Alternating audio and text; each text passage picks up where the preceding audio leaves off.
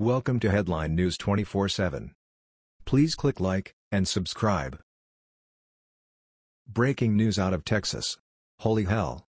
A jury in Texas has convicted a man of killing a female college student whose body was found inside of a kiddie pool dismembered and charred, with her heart cut out.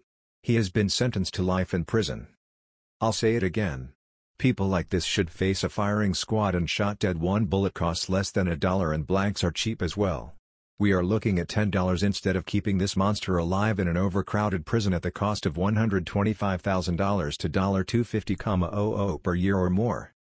It's not cheap to keep these monsters behind bars.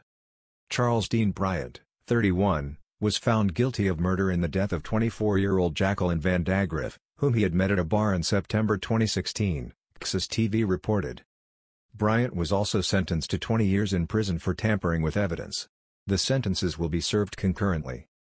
Bryant's defense attorney, Glennis McGinty, argued that Van Dagriff, who was a student at Texas Women's University in Denton, died accidentally during kinky consensual sex with Bryant, Fox News reported.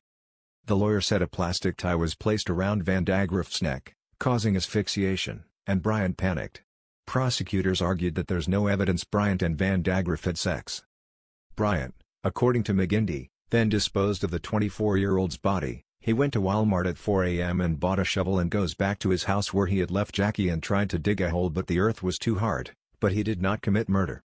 Prosecutor Lucas Allen countered that Bryant didn't freak out because Van Dagriff died, but that he deliberately killed her and calmly dismembered her body while cutting out her heart. Why cut out the heart?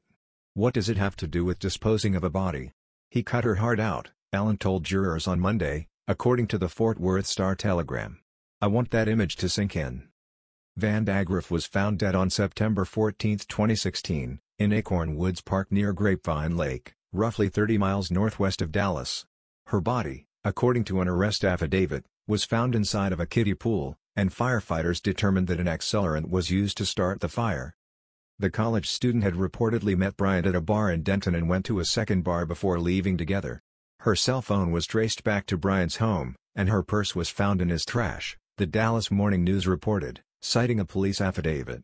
Court records show Bryant had been arrested twice in early September 2016, just a week before his date with Van Dagriff, for allegedly stalking his teenage ex-girlfriend, who told police she had seen a blue kiddie pool in his backyard. The jury deliberated the sentences for about an hour Monday afternoon. The same jurors convicted Bryant earlier Monday after less than 3 hours of deliberation. Bryant's attorney sought a 20-year sentence for his client, but he got life in prison. Such a tragic situation. Again, this monster should be put down immediately. One bullet done. Rest in peace, young lady. As for the monster that did this, you will rot in hell, you son of a bitch. God bless. That was the news. We thought you might be interested in knowing about this. Please click like and subscribe. Thank you.